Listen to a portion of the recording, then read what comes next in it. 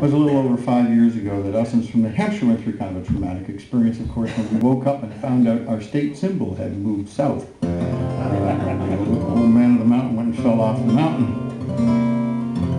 I was listening to the radio, it was just yesterday, I was driving to New York, I was listening to the radio and somebody's come up with a scheme for rebuilding the old man on the side of the mountain.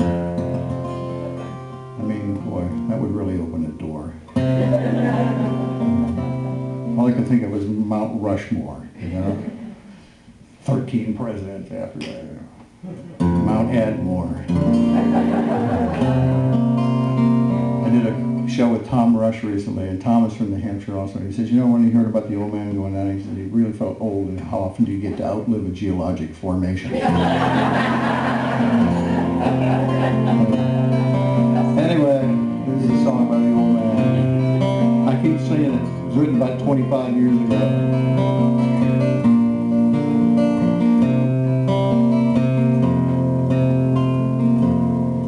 Old man of the winter, old man of the autumn gold,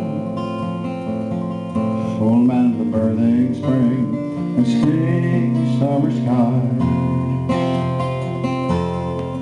old man of the mountain, old man of the people, you silently watch as quiet ages pass you by.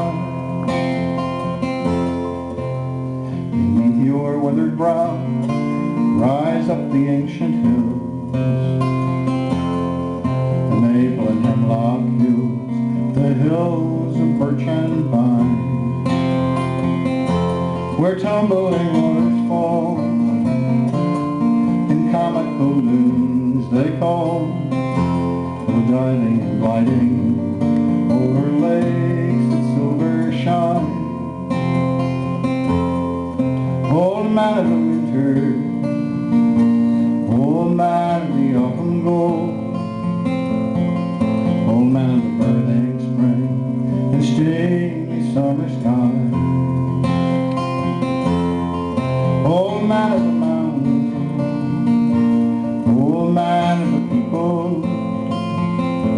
we silently watch as quiet ages pass you by. Beneath your staring eyes, the town, sleepy town,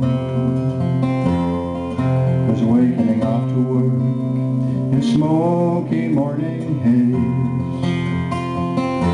The women and children there, the lovers who walk in pairs, the baker, the village square, all fall beneath your gaze. Old man of the mountain, I know you but from afar, but it's you, the northern star, that guide me when I roam. And always from place to place, I know that with a simple grace, behind that old stony face, you smile upon my home.